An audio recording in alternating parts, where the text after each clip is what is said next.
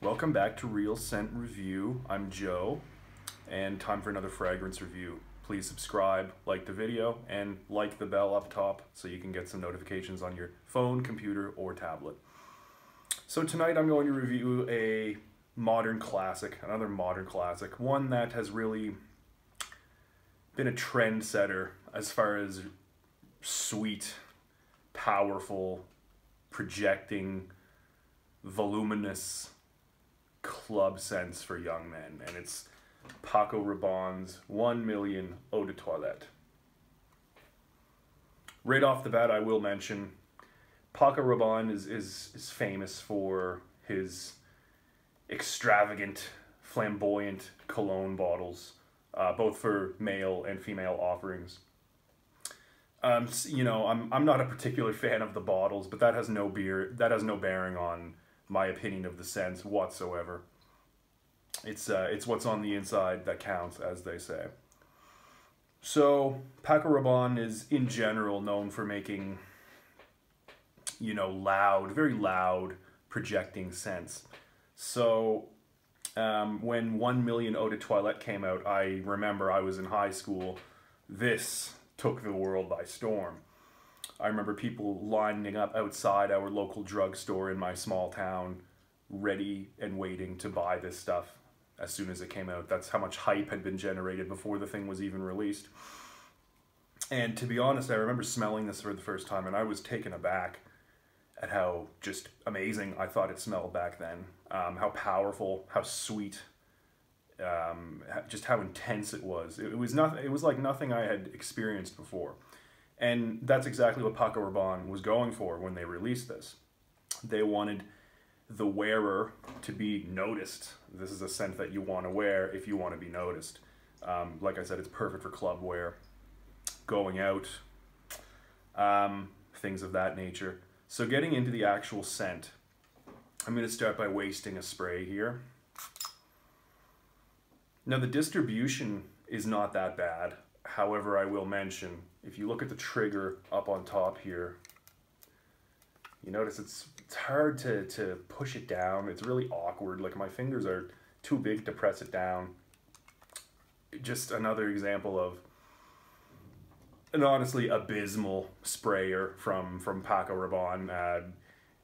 This house is not really known for their good quality atomizers. I think this is just another example of a terrible trigger from Paco Rabanne. Anyway, like I said, the design of the bottle, the function of the bottle really has no bearing on the scent whatsoever.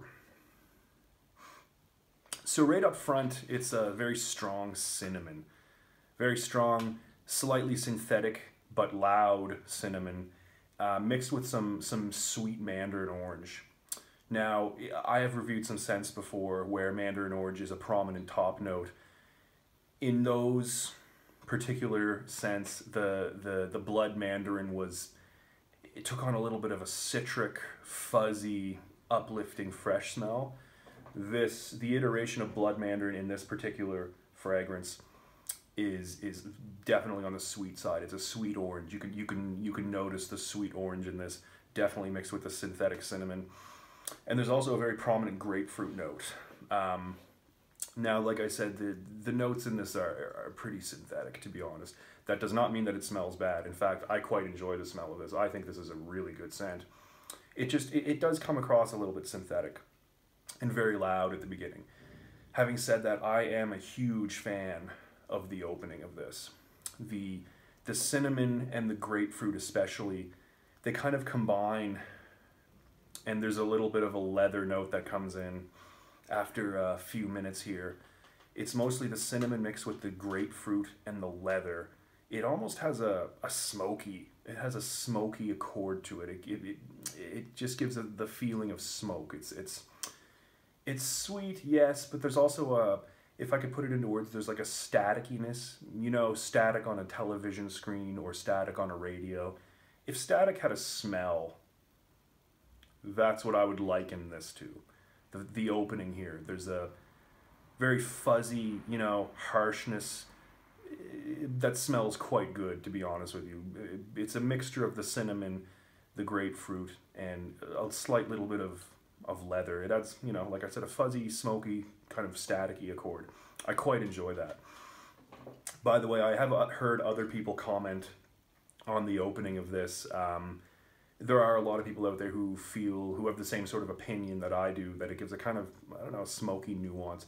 So for fans of the opening of this Paco Rabanne 1 Million Eau de Toilette, I recommend to you Paco Rabanne's offering called Phantom. It's a relatively new release. It comes in a robot bottle. Anyway, that's a review for another night. But fans of the opening of 1 Million Eau de Toilette, I have found that they also really like Phantom, one of his other scents. So if you're moving more and more into the mids and into the dry down here, there are some other general spicy accords here, but it's all overpowered by cinnamon. Cinnamon and the blood mandarin are definitely the two prominent notes here. They do come across as sweet, you know, but there's definitely, because of the leather and there's some woody accords, there's no specific wood mentioned by name, but I think honestly it's a little bit of a cedar note. Cedar's generally a pretty easy scent to replicate, and this being a synthetic offering, it's likely cedar is the note that they were going for. So you definitely get the sweetness of the cinnamon and the spiciness. The cinnamon, it's not just sweet by itself, there's also a spice to it. So that's very nice. And that's definitely accompanied by this woody undertone. And the woody undertone almost adds a little bit of a freshness to it, a fresh woodiness. It's quite nice. You know, this thing starts out as a very cloyingly sweet scent, but it dries down into something just really quite nice, almost classy, I would say, in a way. Yeah, in the later dry down, you definitely get some amber and some patchouli. I honestly think after the first few minutes of spraying, the amber does make itself known, and you can kind of detect a little bit of a bubblegummy nuance, and that's from the amber. I think that's kind of a staple in most of Paco Rabanne's modern offerings, is that ambery wood synthetic accord that lends, like I said, a little bit of a bubblegum type of feeling to the smell. So that is slightly present throughout this whole lifespan of this offering, which leads me to when would I wear this. This is definitely meant for cooler weather.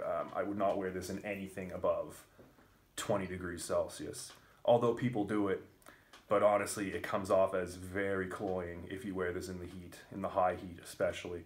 So I would keep this to, you know, if you must wear this in the summer, I would say purely a nighttime scent, and if that, you know, only on cooler nights. Fall, spring, definitely winter would be the seasons that I would choose to wear this. Formal or casual, this is definitely a casual scent. This is a scent that you wear out to a club when you want to get noticed. You know, doing outdoor activities in the fall, spring, or winter time with friends. You know, it's not, there's nothing formal about this scent whatsoever. It is meant for young males to, you know, essentially get attention, and that's the reason for this scent. That's why it exists, and to be honest, it does a pretty good job of it. I think it's a very nice scent, definitely gets you noticed, and you will get compliments wearing this from people of any age. I find, you know, while this scent is made for males from, you know, teenage years to, I'd say, maximum age 30 could get away with wearing this. It's a very youthful, young scent. Having said that, I think, you know, I've received compliments myself from people of all ages while wearing this. So, you know, there are people out there who appreciate it, who like the scent. And to be honest with you, that doesn't surprise me, because it's very mass appealing, it's crowd pleasing, it's designed to get attention. Having said that, very strong. I would avoid high heat while wearing this. Leads me to the price.